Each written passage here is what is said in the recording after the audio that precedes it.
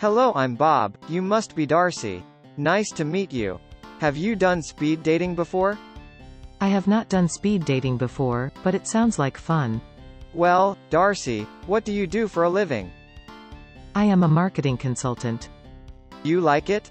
I do. I get to work with a lot of different businesses and help them grow. It is very rewarding.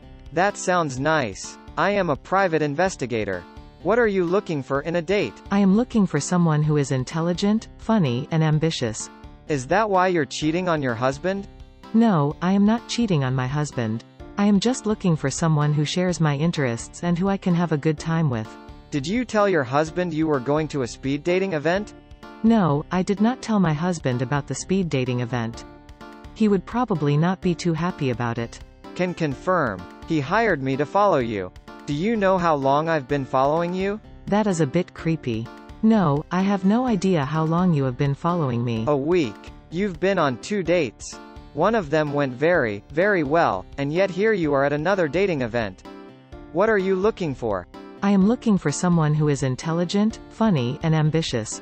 You said that. It's none of my business, I suppose, but I'm curious. When did you fall out of love with your husband? I am not sure. I think it just happened gradually over time. Did he do something wrong? Did he neglect you? Did he hurt you? No, he did not do anything wrong. We just grew apart over time and stopped being compatible. Why didn't you tell him you want a divorce? I did not want to hurt his feelings. We have been together for a long time and I still care about him. But you are betraying him. How long have you been having affairs? I have not been having affairs. I have only been on 2 dates. Only 2 that I have seen. Are you sure there aren't more than 2? Yes, I am sure there are only 2. Well, there's 2 ways we can proceed, Darcy. I can go back and tell your husband what I know and get paid $5,000. Or you can pay me $8,000 to tell him you were just working late. Which would you prefer?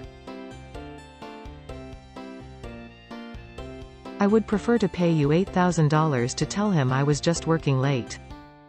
Will you Venmo me $8,000? Yes, I will Venmo you $8,000. Darcy, it's been a pleasure doing business with you. Would you like my business card? Yes, I would like your business card. Here it is. Would you like to go on a date with me sometime?